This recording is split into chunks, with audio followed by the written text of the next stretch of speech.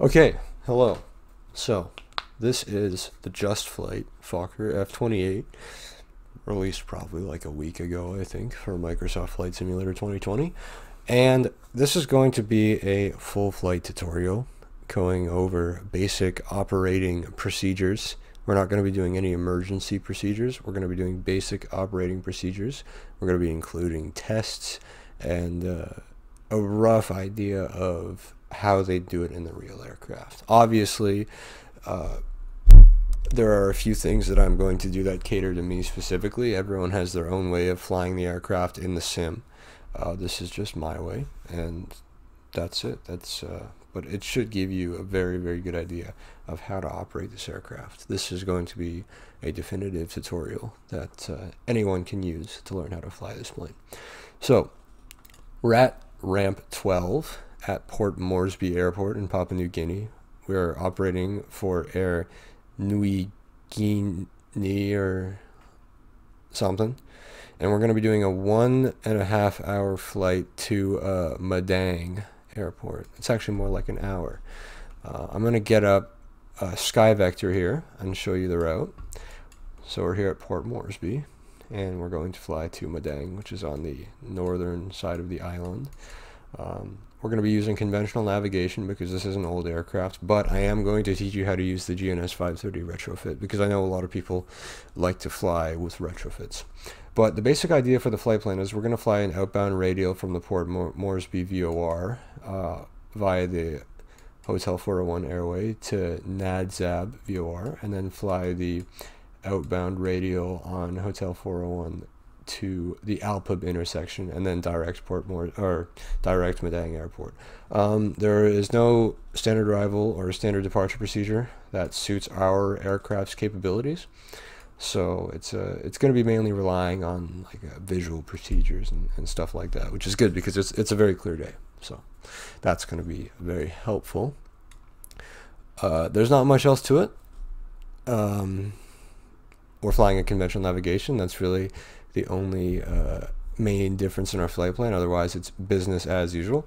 So we're going to go into the cockpit here, and if you're not familiar or you've never seen an F-28 cockpit before, there's a lot of different things. Even compared to other classic aircraft, a lot of things on this plane are different, and I'm going to explain all of them to you. The first thing I want to explain is the EFB, because as is with most simulator aircraft, the EFB controls most of the plane's external factors.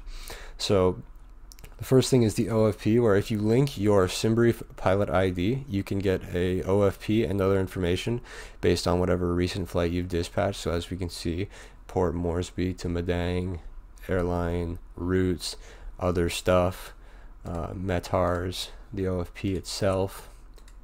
I probably shouldn't have leaked my pilot ID there. That's fine. I'll probably just censor that. You get a map, and you can link your Navigraph account and put in charts and stuff, but I still just prefer to use the external app because I find it's easier. And this is the meat of everything. This is the aircraft page, so you can input different weights. You can open and close doors. You can chalk the wheels, put in the ground power. You can load different panel states. You can play different cabin announcements. If you click the cog up here, you can get many different settings about your aircraft. The only thing I've really done is I've removed the cockpit pilots because that's really annoying to have another physical pilot in the cockpit. And I've included the GPS obviously here because I want to teach people how to use the retrofit in this plane. The TCAS VSI also counts as a retrofit, but there's nothing you can really do with that. It's pretty self-explanatory. If you have linked your SimBrief account and you go to the aircraft page, you should get a pop-up notification asking if you want to input the weights from your OFP. This is very reliable. I've done it many times. It pretty much inputs the weights almost exactly to how it's read in the OFP, so that it kind of skips having to type in all the different weight values, so that's very helpful. Notes page, you can just type in notes, but I use an external notepad app on my computer for flights and stuff. I don't really find using this to be very helpful. You have all the checklists for the aircraft. For the sake of the tutorial, I'm not going to be using checklists. I'm just going to teach you how to fly it. way I fly it, and using checklists can definitely be helpful when you're learning the aircraft though. Top of descent calculator, this can be useful in, I guess, some scenarios. Usually I just take whatever SimBrief says and push it back by like 10 nautical miles, 20 nautical miles, and that works perfectly fine, honestly. And then you have basic settings for the FB theme, brightness, all that stuff. Pretty basic. You can tilt it and adjust it with these arrows on the side here, which I don't know, I guess that's useful. And you can hide it with by clicking this air vent here. And we're going to hide it for now because we're not going to be using it. So as I said, we have the chocks on, we have the ground power connected, so we're going to go to the overhead panel here, and the overhead panel is divided pretty well. It has different schematics and whatnot that you can go off of. I just realized I forgot to set my views for this aircraft. That's fine, honestly, that happens. So we're going to put the battery on, and we're also going to put the external power on. Make sure it says ready, and then it'll say on. You'll notice this plane has a lot of different status indicators. And I'm going to go through the overhead flow now. So the first thing we want to check is make sure that both our engine generator lights are on to show that they're inoperative, because obviously the engines are not running. We're going to arm the emergency lights and make sure that light extinguishes. Battery isolate switch and constant speed drive disconnect switches should both be off and guarded. And I'm going to explain to you what these are now. These are mechanical, like, status symbols or indicators. They turn depending on what systems are active, and this is most prominent in the bleed air panel. So let's say you turn one of these on, and oh no, that's the anti-ice panel, sorry. Let's say you you turn one of these on, and there you are actually getting bleed air. Well, this will turn to show that the system is actually active.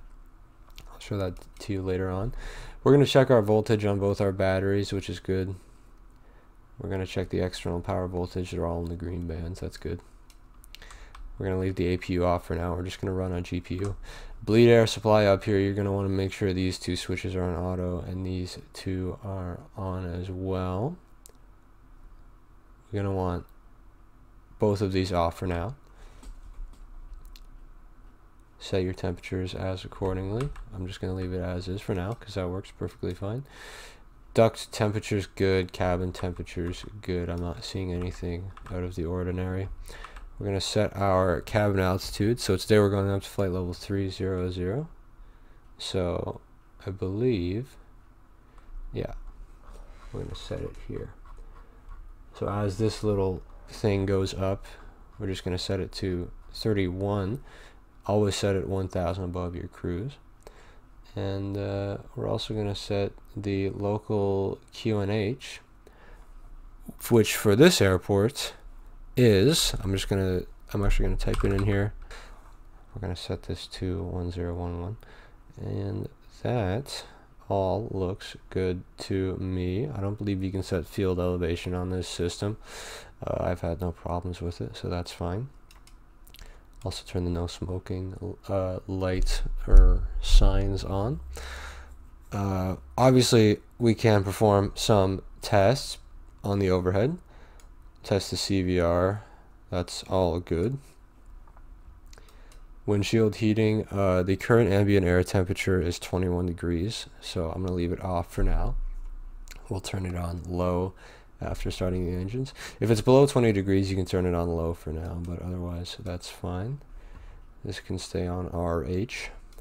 These can all stay off. This is the anti-ice page, by the way, or panel, by the way. That's the engines. That's the wings. It's sometimes very hard to tell what each system does. You have to really look for the lines so you can see the engine. And then if you look here, wing, tail, it's a little bit unconventional, but it's something you can get used to. So I'm just going to perform a quick scan before I continue to the next panel. Make sure I'm not missing any tests. We'll leave this on battery and external power just so it's displaying something. press this test button for the ice detection, you're going to want to look for that light. And also there's going to be an ice detection light here that's going to illuminate for exactly 1 minute. There isn't really a reset switch for it. It just goes on for 1 minute. Okay, that all looks good. So I'm going to go to the pedestal now, which is this one. We want to make sure that all of our hydraulic flight control systems, their respective lights are on. Also going to want to make sure the gust lock is on and the lift dumper lock is guarded. And the alternate landing gear lever is up, because obviously we're not providing any hydraulic pressure right now. I'm going to turn on both of our master radio switches. This is going to turn on all our radio equipment. We can test the marker audio. That's for high. That's for low frequency or whatever. We got to make sure the roll and pitch channels are in and the autopilot and yaw damper are off, and these are all set to normal. We can turn our HF comm panel to AM. That's all. We can turn our transponder to standby. Altitude reporting on. Make sure it's squawking the IFR code. We're going to skip that. Tests for now. So there's no ATC, obviously. We're on VATSIM, but there is no ATC. So we can turn this to Unicom 1 to 2.8. But I want to show you something here. Here's vPilot. See if I can get this here. You can see it says 1 to 2.8. But if I scroll this once, it says 1 to 2.805. That's because this is like an older radio system and they don't have a 6th digit, but vPilot does. So always double check with vPilot to make sure you actually have the correct frequency. I think you can still hear frequencies properly despite being 5 digits off, but it's for the sake of realism or whatever, might as well keep it as is. And we're going to tune the standby, or not the standby. We don't have a standby. We have COM 1 and COM 2. So if you want to switch between frequencies, like if you're switching from tower or approach to tower, I recommend you have the standby frequency on COM 2, and then I'm going to teach you how to use the VHF panel to switch from COM 1 to COM 2 quickly and efficiently. We'll turn our volume knobs on as well. We can leave the squelch off. These are our NDB, ADF, whatever radios. You'll turn it to ADF. Turn on this BFO switch. That's all you really need to do with that, and we'll configure the radio panel. So we're monitoring VHF 1. So let's say you want to switch to COM 2 to switch to a different frequency. Just press VHF 2. This will automatically depress, and as you can see on vPilot, we're switched to that frequency, and then just press it back again. So we're monitoring and talking on VHF 1. We'll monitor the interphone. And we'll monitor the marker audio and the loudspeaker audio. Same thing goes for this side, except we'll get the first officer to monitor VHF 2. Actually, we're going to leave it on VHF 1 because it messes up vPilot for us. And this is where all your light controls are. We're going to leave the nav light on. That's all. And yeah, I'm going to show you the throttle quadrant here, which is a little bit unconventional. We're going to want to make sure we have our TTC switch on takeoff. That's it's like that's its own version of like a takeoff derate system. It doesn't have an auto throttle. We're going to want to make sure that all our boost pumps are off, but we're going to want to test to make sure they hold pressure by turning on one switch, and these two respective lights should go out. Turning on one switch, they both go out. Turning on one switch, they both go out. That's how you test that. We don't have any fuel in the center tank, so that's not going to do anything. Crossfeed switch is off, which is good. And our fuel cutoff levers are both shut off. Bulk of the tests you can do are up in this panel here. Again, I'm going to make sure all our hydraulic fluids are in the green. We have good pressure. Obviously don't have pressure for the flight control systems because the engines are not running. Check that we have the correct fuel quantity, and we're not having any in the center tank here.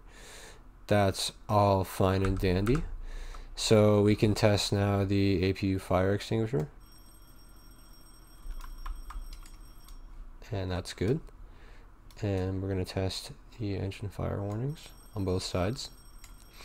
Now you could look up to see if it's showing the light on the glare shield. I might see if I can actually do that here real quick. Yeah, it's a bit awkward. It's hard to do with the camera system in this game. That's all good and fine. We can do a skid control test as well. You'll notice I'm skipping some tests. This is just as per the manual that I've learned, that some tests you just don't do. I don't know why. I'm not really complaining. So that's good on that side, and that's good on that side. Gotta make sure all these switches are down and guarded. Parking brake is set. Do the lamp test here, which is specifically for 3 lights, so that's good. And we can also make sure these switches are down and guarded. We can test annunciator panel, both bright and dim. We're going to make sure that all these brake pressures, or temperatures, sorry, not pressures, are in the green. There's a flight recorder, yes, right here. You are going to input your flight number, which for us is 110.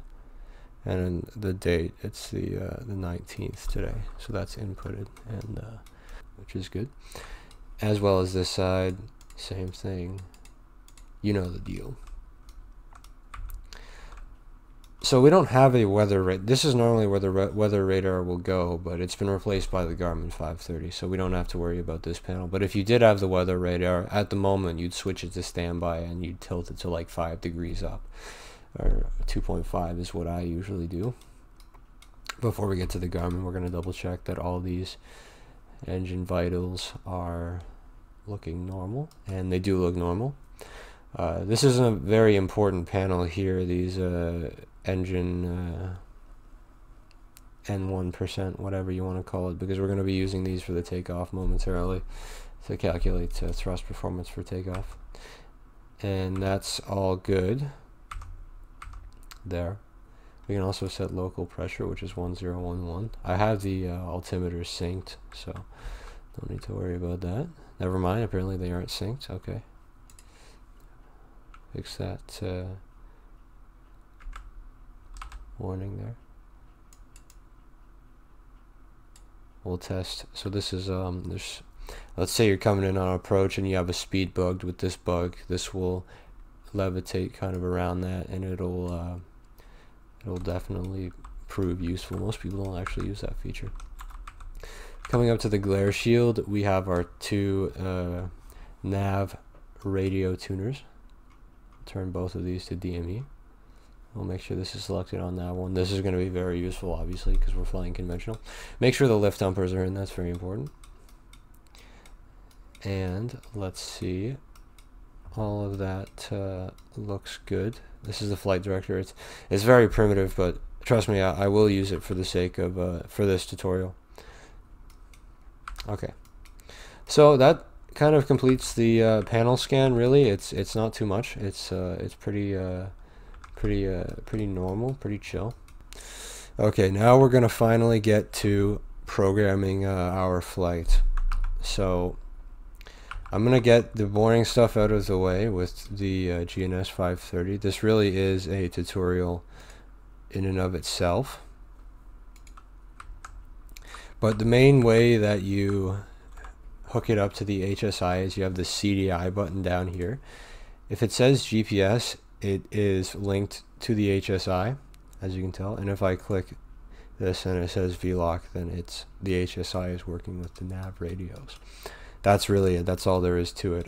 You have a couple lights here, GPS, that will illuminate for the autopilot if you're following the GPS track, and it's basically the same if you were flying a VOR. You use the beam function here. This is an autopilot mode in which it will either follow the VOR or the GPS track. And that's it. I'll show that in practice when we're in cruise, just to further drive home my point. Anyways, we're gonna start setting up the flight here. So the first thing we're gonna do is turn port Moresby VOR 117.0.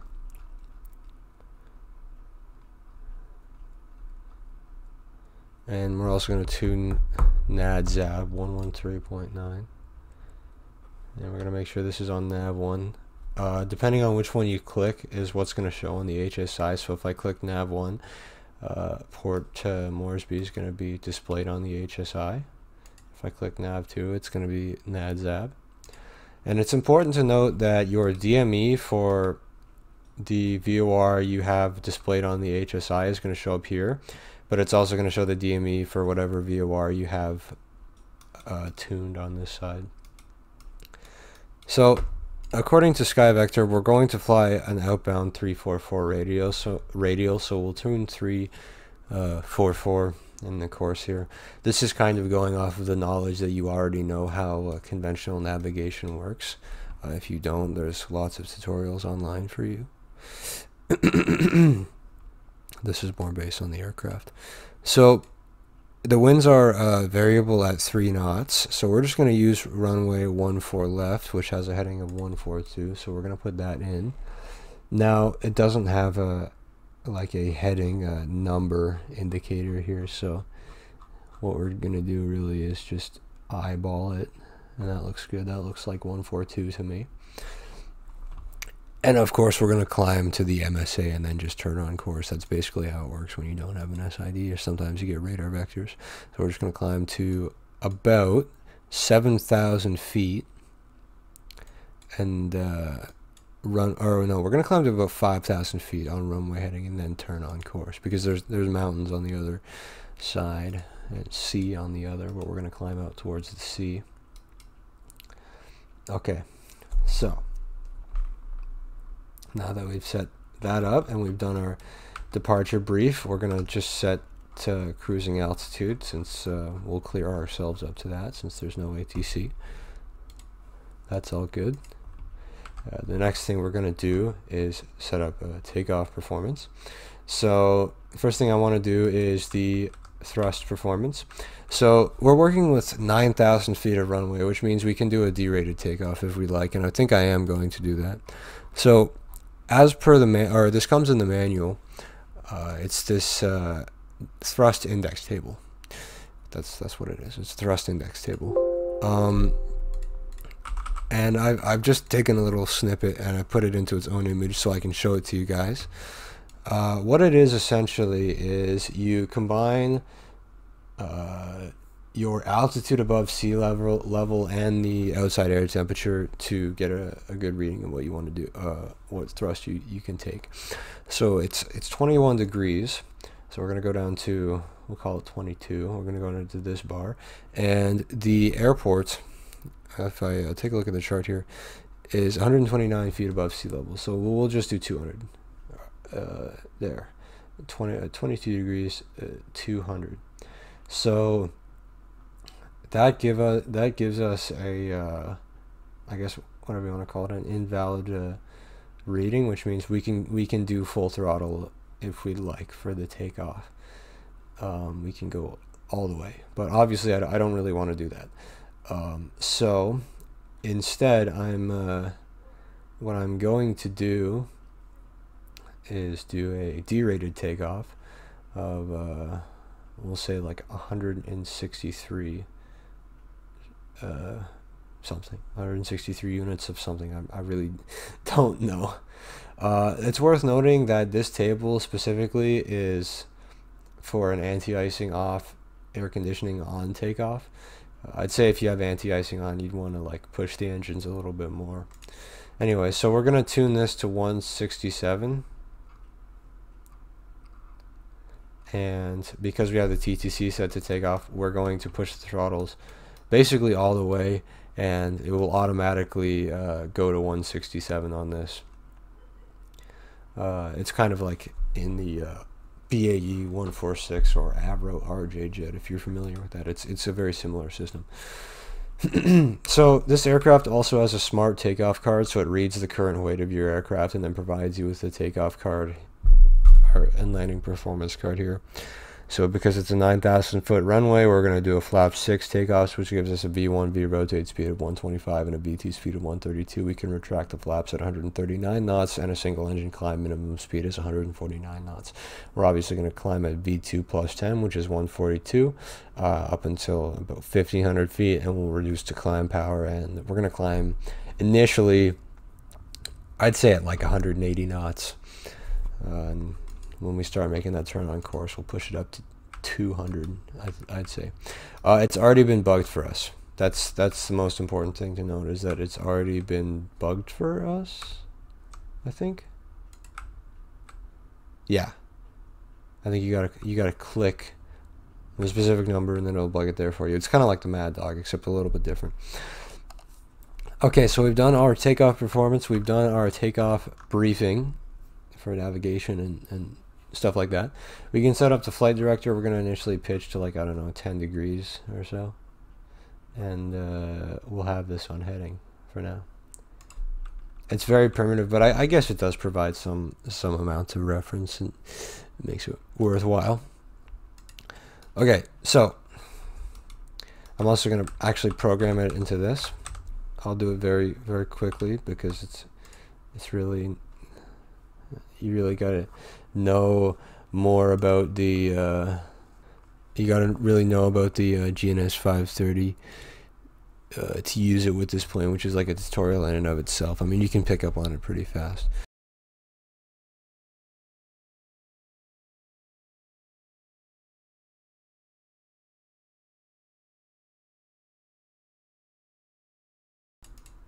So I guess we'll leave it at that now. I don't know, that looks perfectly fine to me, really. And it's on VLOC, so our HSI is still slave to the regular navigation equipment, which is perfect. That's what we're going to use. Alright, now we're going to get ready for the departure. So there's actually a couple more things I need to do in the cabin here. Number one is I need to configure the lights and air conditioning. So that's fine, that's fine.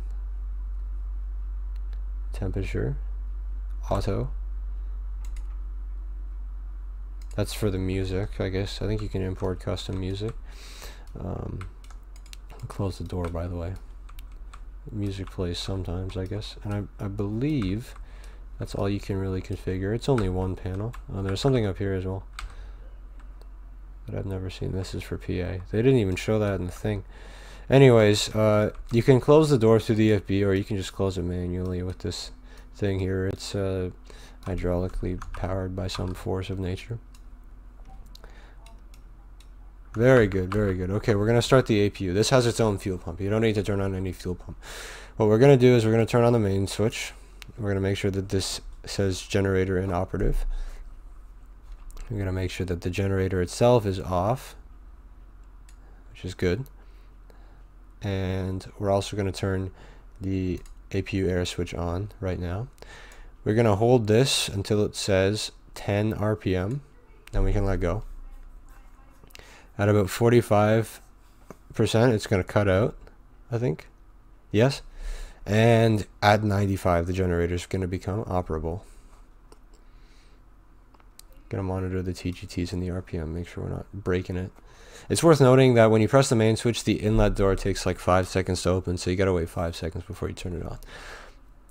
And the light's gone out. That's very good. We can turn one of the main bleed switches on, which, as you can see, this status indicator will turn, showing that we're actually providing bleed air to the cabin, and we're getting air conditioning, all that stuff. That's very good.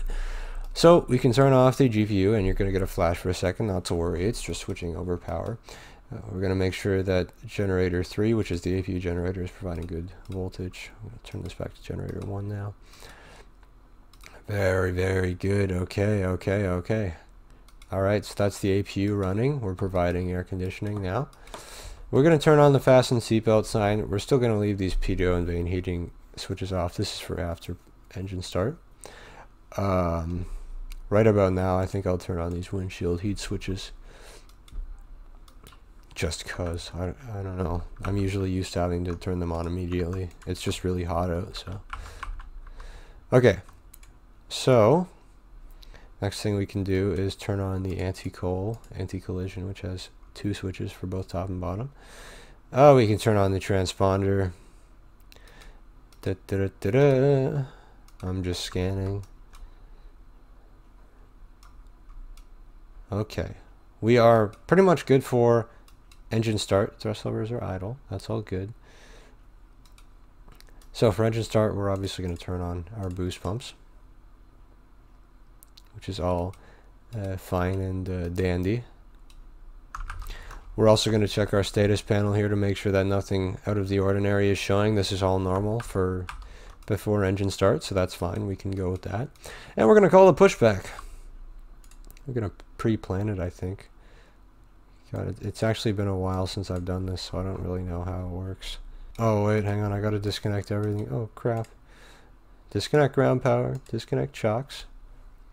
That's it. That's all you have to do. And close any doors or whatever. It's worth noting as well that the jetway won't connect to your aircraft if you don't press like a certain lever or button on the stairs that opens up a like a floor pan that covers this area for jetway usage.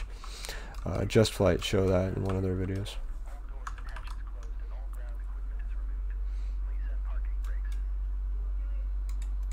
Parking brakes are set. Excellent news.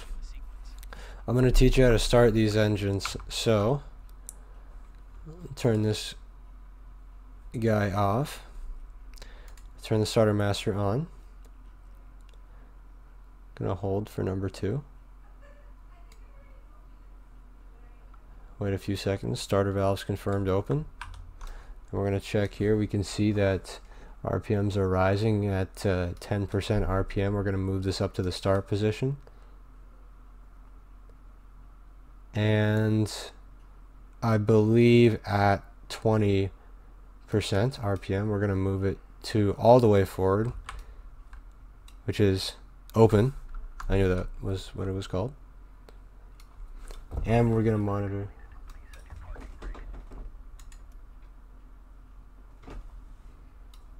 I believe that's said.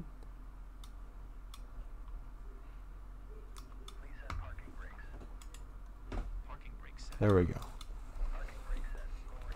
Okay, so the TGTs are good. The RPMs are good. Oil pressure is good. And I'm also noticing that we have hydraulic pressure and these lights have extinguished. As well as we have generator voltage on generator number 2. Excellent, excellent news. Now we're going to do the exact same for number 2. Hold it down for a few seconds. Note the starter valve is open.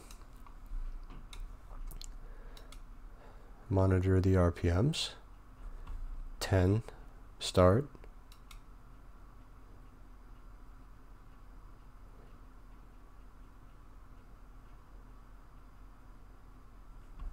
$20, open.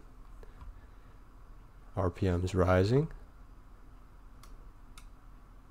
TGTs rising. Oil pressure, oil pressure, and fuel pressure are both rising. More specifically, oil pressure. That's important, obviously. TGTs rising. It all looks good. It all looks normal. There's the TGTs. There's the oil. Now we're running. Okay, okay. So, you want to make sure all these fuel lights are extinguished. All these hydraulic lights are extinguished. Status panel is clear. That's good. Cancel this warning here. Alright, next thing we want to do is disconnect the APU generator. Disconnect the APU air. We can turn both of these switches on now.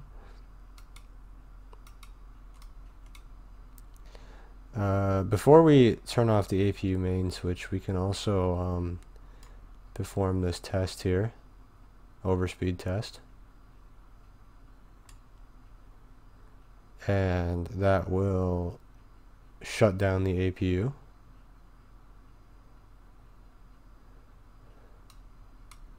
And then we can turn the APU main switch off. It's kind of a weird way that you stop it using an overspeed test, but that's just what the manual said, so I roll with it. Generator 1's providing good voltage. Perfect, excellent. We can turn the pitot and vane heating switches on now. once again, we're going to leave the anti-ice as is because we don't need it. Double check that we have good duct pressure, good cabin pressure, and you want to have between like 40 to 50 psi for the bleed air pressure. Another thing that's worth mentioning is for the hydraulics, you have a an electronic brake pump that you can use if you don't have enough brake pressure. I just gotta find it first. Yeah, here it is. So let's say you don't have enough hydraulic pressure in your brakes. You can use this electric pump, and it should increase it. Might be this one. I don't know, maybe it's not doing anything because it's already where it needs to be, which obviously it is, but I'm just saying, just in case it happens. We can turn our gust lock off. Usually you only have this off for takeoff, but I need full control of the rudders to use the nose wheel steering. That's a setting you can have turned on. Make sure your nose wheel steering is turned on, obviously, because I use the rudders to use the nose wheel. I think most people do. So ideally you'd want that off now, which you do by pulling down, obviously. We're going to set flaps 6 degrees, which is indicated here. And we can we're only going to arm this whilst we're holding short, I believe. Yeah, no, we can arm it now. I'm pretty sure this is the speed brake or lift dumper. That's what they call it in this plane, the lift dumper. You press the arm button and then you'll have a status page up here. If it says ready, you're good to go. That means it's armed. So that's all good. We can also turn the yaw damper on. And I believe that's all. It's worth noting as well that on the EFB, if you click the hang on, let me change the trim here for the sake of this. If you click the CGSMC button, it will automatically set your trim for takeoff, because there isn't really a table for that comes with this plane that I know of. Anyways, parking brake is released. This plane does not need a lot of throttle to get going. You can usually just turn it up a little bit and then let it go and it'll coast. So we're gonna get off at Charlie here, go on Bravo and onto Alpha and hold short 1 for left. You know, taxi's like basically any other plane of this size. You know, just be delicate and yeah, you'll be fine.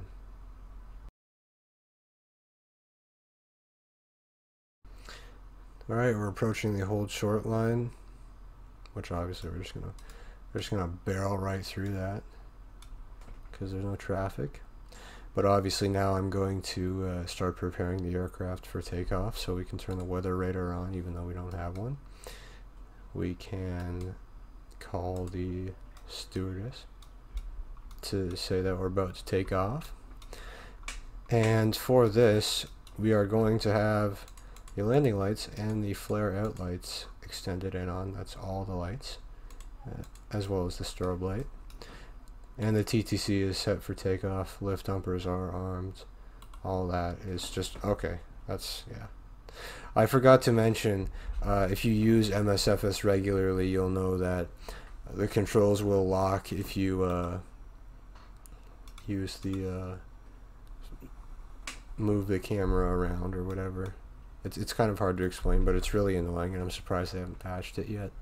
Anyways.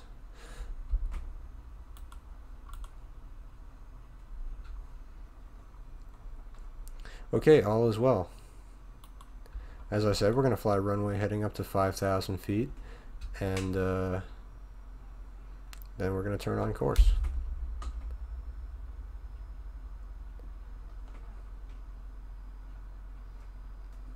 Rolling takeoff, obviously. We got a lot of runway to work with. So, we are good to go. We're going to obviously push the nose down, standard airline aircraft procedure. Slowly advance the throttles to maximum detent. And the TTC should take care of the thrust for us. Checked. Releasing forward pressure.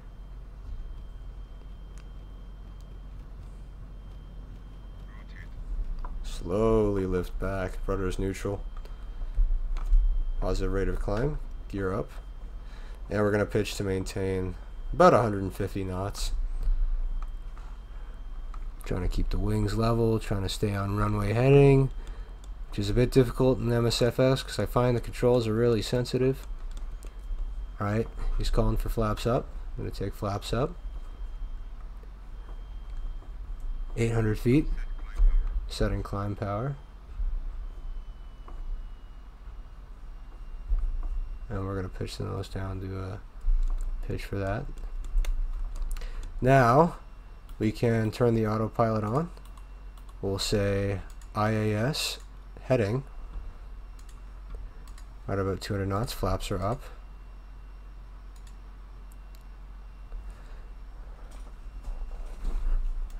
We'll bug that speed now.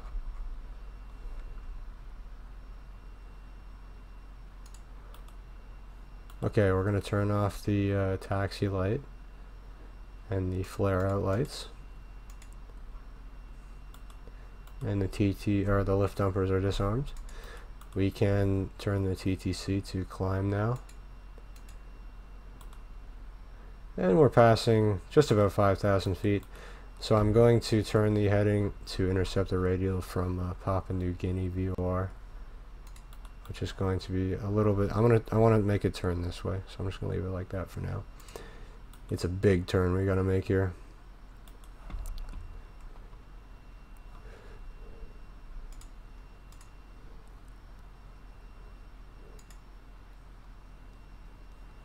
It's worth noting that transition level here is 210.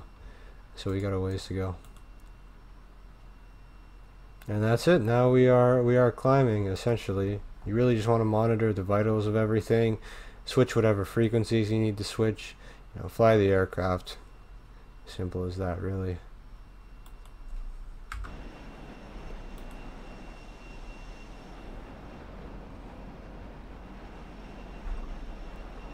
And there's downtown Port Moresby. There's the airport. Passing through 7,000 feet. So we're doing about 200 knots and about 85% RPM.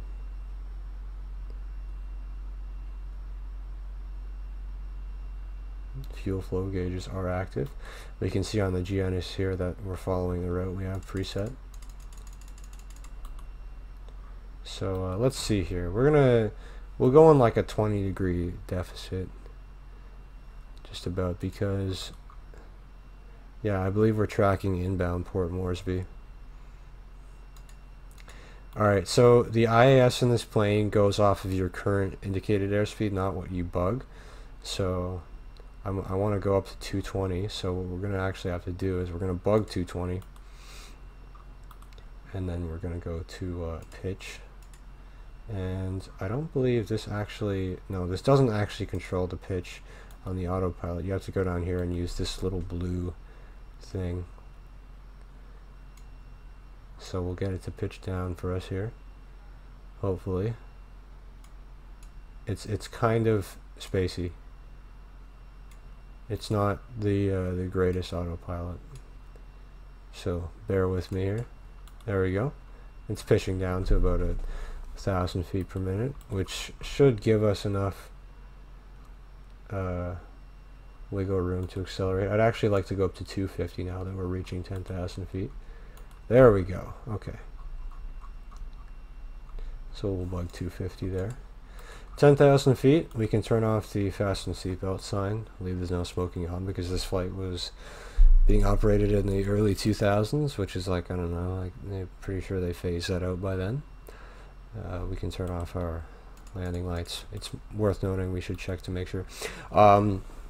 For the climb, you don't really want more than 500 feet per minute cabin altitude climb, and for the descent, I think you don't want more than 1,000. So make sure to monitor that. Yeah, the window heat and the pitot vane heating, cabin temperature's good, ducts temperature's good. Excellent bleed air pressure there. Hydraulic fluid quantities are all good, as well as our hydraulic pressures are all in the green. It's all very good. It's all according to plan. We'll push her up to about 90% RPM because we're really struggling to hit 250 there. As we approach the VOR track, actually you can click beam and it'll arm.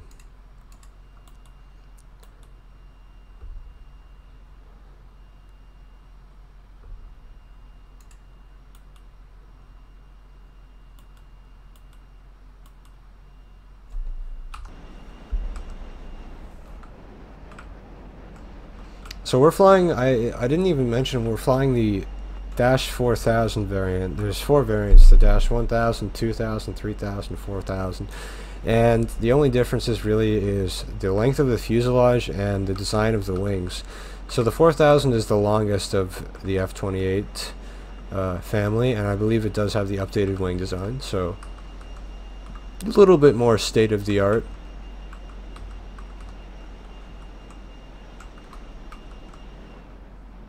Let's see if I can get a nice picture.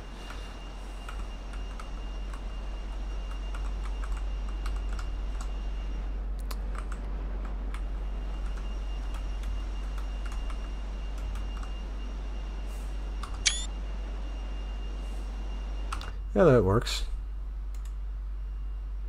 Okay, so coming back into the cockpit, we can see VOR loc is green. Heading has de-illuminated. That means the aircraft's autopilot has found the VOR track and it's going to be tracking it outbound. Once again, really struggling to hit 200 knots there. I think what I'm going to do is I'm just going to select height hold, which is going to level off the aircraft, and then we'll be able to get back up to the speed that we want to get up to. We'll push the engines a little bit more. There we go. Now we're getting up to speed. So now that we're tracking the VOR and the GPS says we're flying the leg from Port Moresby to Nadzab. Sorry, I don't remember the names of this that well. We can go IAS now, actually. Nice and easy. I can show you how you can track GPS routes with this plane. And it's really easy. Literally, click the CDI button, slaves to GPS, and because we're already on beam mode, the CDI and the autopilot are both tracking from the GPS. And turn CDI off again, we're back to VOR loc. CDI, GPS, CDI, VOR loc. That's it. It's that simple. You can use this to fly SIDS, stars, approach procedures, RNAV, whatever you want, really. But at the end of the day, I don't really like using this because it kind of defeats the purpose of flying a classic aircraft. You kind of fly it so you can live in its golden age when it was using the equipment that it came with. Sometimes it's fun to fly classic aircraft with retrofits, but it's not really what I do it for. I still prefer to use conventional navigation. It's more fun, it's more interesting, it keeps you on your toes. You're constantly having to do updates and stuff like that. So we're tracking 22 miles outbound for Port Moresby. The DME for Nadzab has not shown up yet. The leg from Port Moresby to Nadzab, if I check SkyVector, is 94 nautical miles. So I guess Nadzab's not that big of a. Sorry, it's not. It's not even 94. It's like 200-ish. I was reading that wrong. So that makes sense. So there's not really much else to say. When it reaches the altitude that you've set on here, it will automatically level off. The autopilot will automatically level off for you. And because it's got no throttle, auto throttle, you just have to manage the throttles yourselves. You can leave the TTC on climb mode for now. For climb and cruise, you can leave it on climb. That's fine. And yeah, just monitor the aircraft. You know, if it's busy airspace, monitor the ATC. If you need to go on a vector, you know how to use the heading mode. You know how to climb and descend with the autopilot. Yeah, there's not much else to it really. So I'm going to check in with you guys when we're about like 50 miles from top of descent, and I'm going to brief you for the approach, and I'm going to tell you all the things you got to do to set the aircraft up for landing, which really there is not a lot to do. There's not a lot you really have to do, to be honest. Most of the bulk of this aircraft's complexity comes in the pre-flight procedures. Otherwise, once you're up in the air, it's pretty smooth sailing. Hello, I'm speaking to you now. We are 30,000 feet in the air, a little bit slow from our cruise speed, and we're about to cross over Nadzab. As you can tell, we just lost communication with it, so we're going to fly heading mode, and we're going to switch over. This is just basic stuff for conventional VOR flying. We're flying off of Nav 2, so we're going to tune the course 320. And now we're going to turn to intercepted. Very, very slight heading deficit because of our proximity to it. When you're flying at about 30,000 to 40,000 feet, at about 5 miles from the VOR is when you're flying overheaded, so that's when you want to switch over. But I'm showing you this now because now is around the time where we want to start our descent. In fact, it's about 20 miles outbound from Nadzab where we're going to start our descent. So let's do a little approach brief. Madang Airport does not really have any SID or S-star procedures, and even if they did, they probably wouldn't be suitable for us. So it's going to be a direct to the approach fix, initial approach fix. So let's take a look at what they have. So both approaches for both ends of the runways are RNAV approaches. They're both RNAV approaches, which means they're non-applicable to us, and we're going to have to take a VOR approach because Madang, we're going to have to take a visual approach, not a VOR approach, because Madang does not have its own VOR or NDB or TACAN or anything like that. So that being said, going a little too fast here. I want to get the METAR for Madang to see if a visual approach is even possible. Looking at the METAR online, I just googled it. It says wind 162 at 2, 80% cloud cover, broken clouds. Temperature is 24 degrees. Pressure is 1010. Humidity is 91%. We can edit 1010 here, which is already set because I believe the departure field was 1010, and we're at about 21 miles outbound, so we can start our descent. According to SkyVector, the MDA in and around Madang is about 5,000 feet, but we have mountains, so I'm going to stop our descent at about 16,000 feet. So we're going to ascend to 16,000 initially, and when we're clear of those mountains, we'll be good to go. So, real simple, IAS, throttle down, ever so slightly, don't want to overdo it, and you want to make sure you don't exceed more than about 1,000 feet per minute in the cabin depressurization rate thing. Excellent, excellent, excellent. And for the descent, you can actually switch the TTC back to takeoff.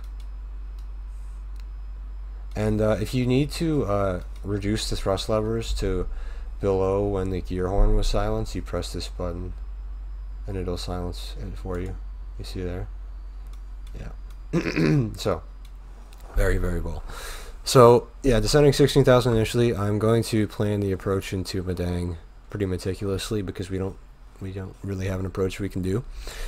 Technically, we can do it with the GPS, but we're going to pretend that we don't have it. I just have this here for the sake of a more universal tutorial experience. So if the field elevation is actually 0, oh no, it's 18 feet, and the MSA at the sea is 5,000, so once we're clear of those mountains, we'll descend down to 5,000.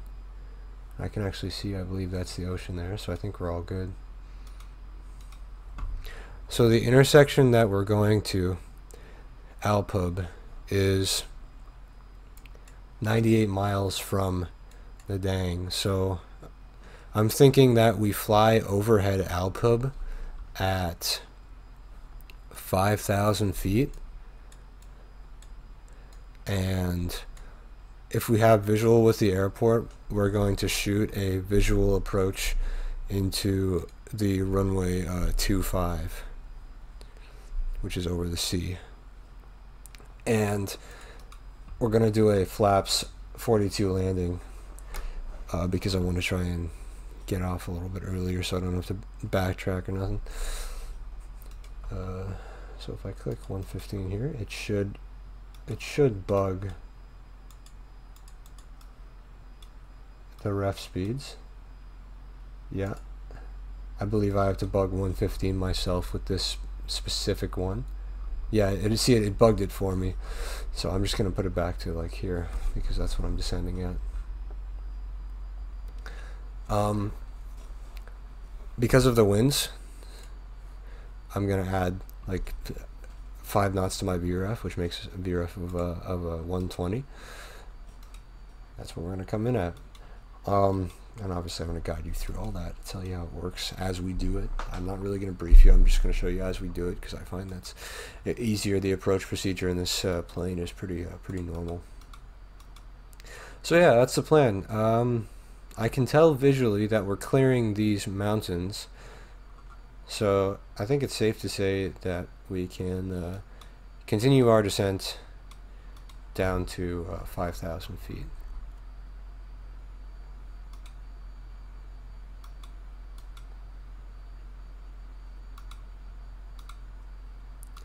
Normally, radar vectors would be really useful, but since we don't, we're going to have to do this by ourselves, so that's just my plan. If we fly over Alpub and we can't see the airport, I guess we have to divert. I'm not going to divert. I'll just shoot an RNAV approach with the GPS because it's for the sake of linearity of this tutorial. It's easier that way. So yeah, I think what I'm going to do is I'm going to check back with you when we are overhead Alpub, because, or actually no, when we pass through 10,000 feet, because that's when you actually need to do something with the aircraft. Otherwise, you're just flying it really. Okay, you join me passing 10,000 feet, or about 7 miles from Alpub. We're a bit higher than we expect to be, but that's okay. We're still doing 250 knots, so we don't really have to adjust our speed, but what we're going to do is we're going to turn the seatbelt sign on, and we're also going to turn our landing and flare lights on. TDC is set to take off. One thing I forgot to do is adjust the tilt on the weather radar, but that's just basic knowledge. You know, you adjust that to 0 for cruise, and then whatever for landing. It's really based on preference. We can also actually have this on VOR loc, the flight director. I never changed that. It's worth noting that there's an auto mode for the engine anti-ice, so it'll automatically come on if the aircraft detects icing. I had it off, and the aircraft detected icing, which lights up here, and you can just turn these to auto and then the airfoil on. But it's worth leaving these on auto. I probably should have done that earlier. It's whatever. So we're entering clouds, but the outside air temperature is what, like 15 degrees or 10 degrees, so I'll still leave it off for now. And we're just about to fly over Alpub at 8,000 feet, and we're breaking through the clouds now, a couple thousand above MSA. So I'm going to start looking for the airport, which should be on our right side. Yeah, there's the runway right there. Okay, so we have visual contact with the airport, so we can kick her back into heading mode. And what I'm going to do is get it to fly on a left base here for runway 25, which is what, I don't know, it's heading 250. So it's heading 70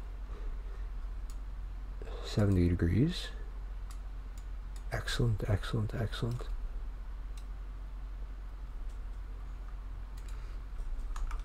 And we're going to leave her at 5,000, I guess.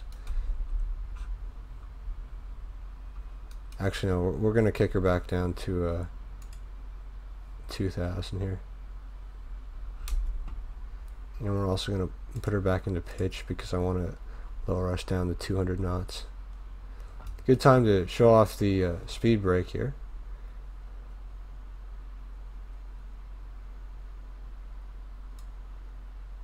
No, we'll do this one actually.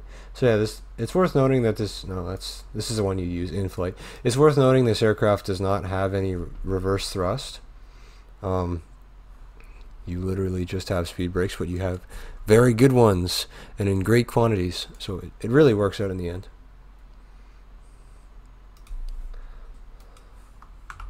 So gonna make sure we keep the runway on our side there. And when we hit 3,000 feet, we're going to turn base.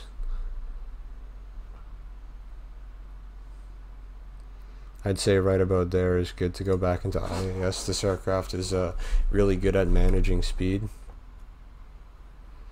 So as per previously said, we're going to land with flaps 42, which gives us a VREF of 115. With the winds factored, it's 120. So we're going to extend the flaps incrementally. Starting at about 150.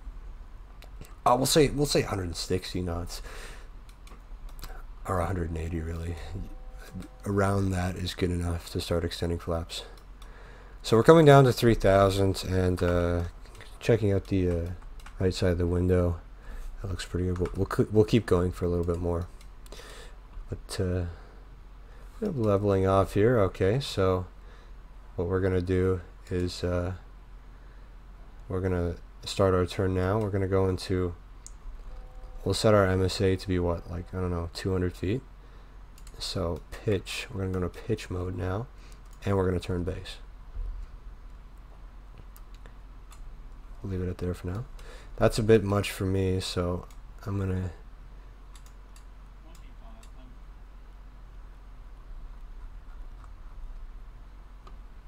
get him to pull up a little bit.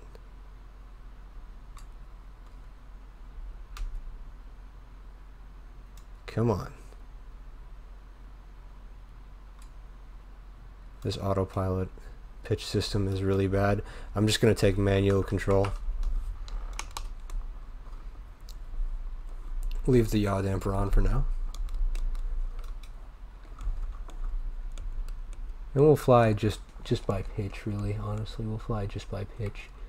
And I've bugged 250 there, so that's good. Checked. Gonna level off now. Gonna extend flaps 6 degrees.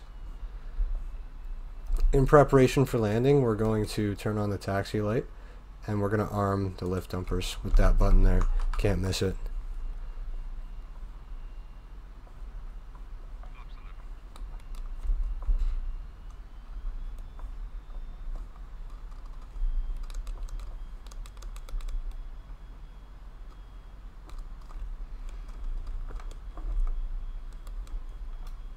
Alright, there's the runway there. We're definitely a tad bit low, but nevertheless, yeah, we'll extend the gear.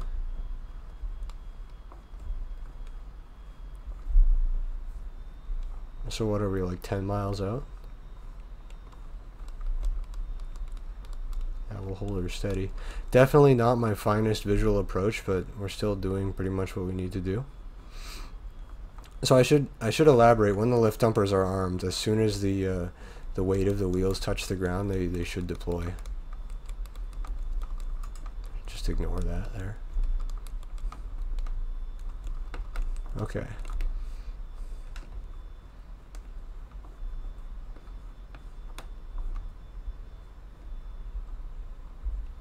We'll go flaps 42.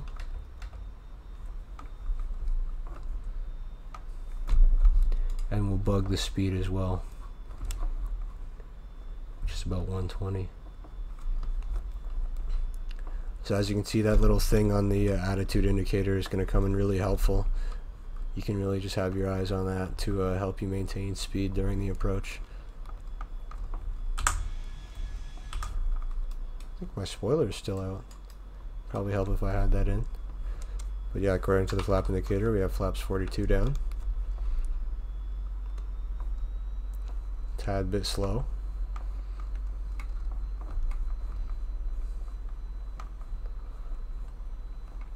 Keeping a Bit of a shallow descent rate. Now we're doing good. Nice and easy. Okay, perfect, perfect. Tad high. I think we're 3 white.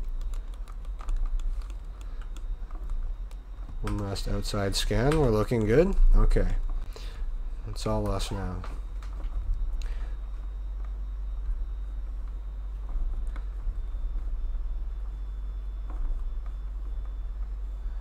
Four white now, so we'll send her down a little bit. Don't really want to exceed more than 1,000 feet per minute on the approach, unless it's a non-standard glide path. All right, 3 white. We're gonna start to shallow it out there. Checked. I put minimums 200 feet just cause. Continue.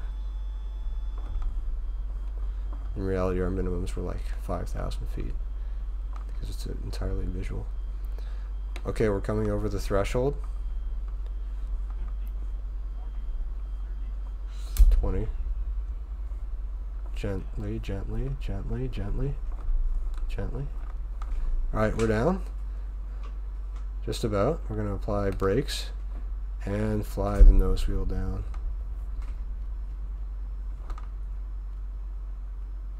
Forward pressure, forward pressure.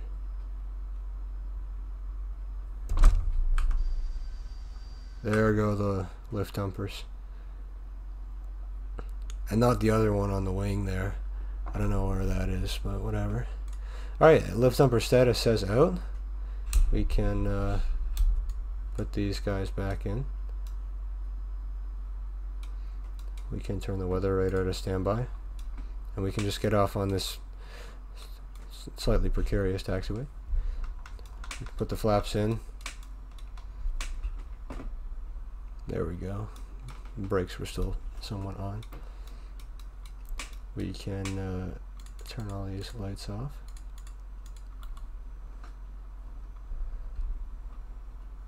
Okay, excellent, excellent, excellent.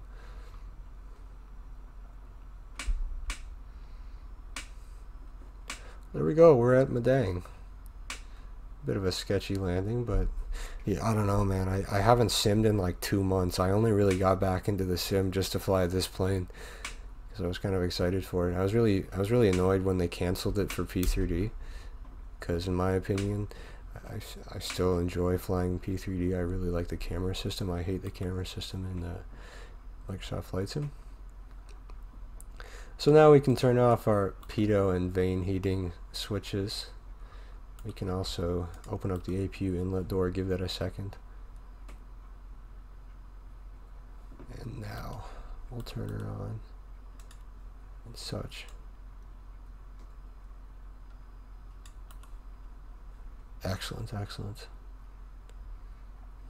And if you do have your own nose wheel axis, now would be the time to turn the gust lock on. But since I don't, we're going to keep it on. Flight director can come off. Okay, and we're just going to pick like any stand, honestly.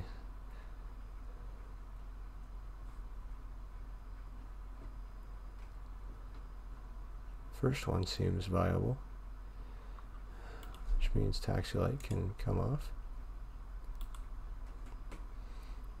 And now we'll see how well we can do of a parking job here.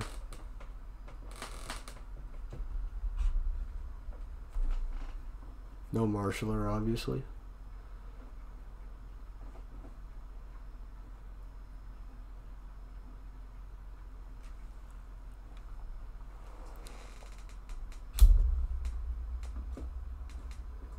I can't see the line.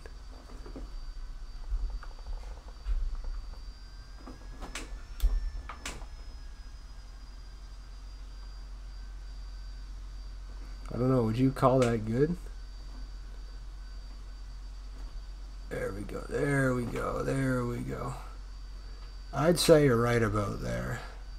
We'll just straighten out the nose wheel. Excellent, sort of. So, parking brake is set. The APU is on. We'll check to make sure the Generators providing sufficient power. Now she's on. Okay, okay, excellent. So, we can cut off the fuel thingies. Fuel cutoff levers. Transponder back to standby. Fasten seatbelt light off. We can turn one of the bleed air switches off. These can stay as is. These can go off. Window heats. Engine anti-ice can go back to off. That all looks fine and dandy to me. Just checking around, scoping around. That's normal. Okay, there really is not much else to it. We are good to deboard. So I'm gonna go here, aircraft, and we're gonna open up the forward passenger door, and we'll chalk the wheels. Leave everything else closed for now. Now the deboarding music is playing. It's something you can manually activate. I believe that I was missing a panel that controls the lights. I could have sworn that they showed us a panel in the demo that controls the lights. Yes, right here, cabin lights. Okay, so yeah, here they are, cabin lights, which I never turned on. If you're flying at night, I suppose that's useful. Really, in the daytime, it doesn't really matter. But other than that, that's pretty much it. As I was saying as well about the jetway thing, if you click this, I believe, that's how you turn it into like a jetway compatible stairway. So if you've extended this but your jetway isn't connecting, that's probably why you need to push this down. But yeah, that's it. That's literally it, man. That's the Fokker F-28 from Just Flight. That's how you fly it, start to finish. No special procedures. Just basic day-to-day operations. And did I turn all my lights off? I believe I did. Oh, I left my strobe on. Silly me. That's it. That's it. There you go. That's how you fly it. It wasn't as well put together as my Mad Dog tutorial because I have less experience with this aircraft, but I'm happy to report that the things I mainly struggled with was just the tests, performing the equipment tests. As for just straight up flying it, I'm pretty damn good on that. I think I performed pretty well on that. And yeah, if you have any questions, leave a comment. If you want to find the manuals for this aircraft, it's in your aircrafts folder that you put into the community folder. That's where they are. That's it. There you go. I hope the tutorial was helpful. As I said before, if I missed anything, ask me questions in the comments. Most definitely I can answer them for you. Do I think this aircraft is worth $70? No, I don't think anything in the flight simulation industry is worth more than like $20, no matter how much time and effort you put into it, because at the end of the day it's like a virtual product that cannot be used for real world training. I might add, this is not something you can use to train to fly a real Fokker F-28, so it kind of loses all value. But I don't know, that's it. That's all I have to say about that. Alright, thanks for watching. See you guys later.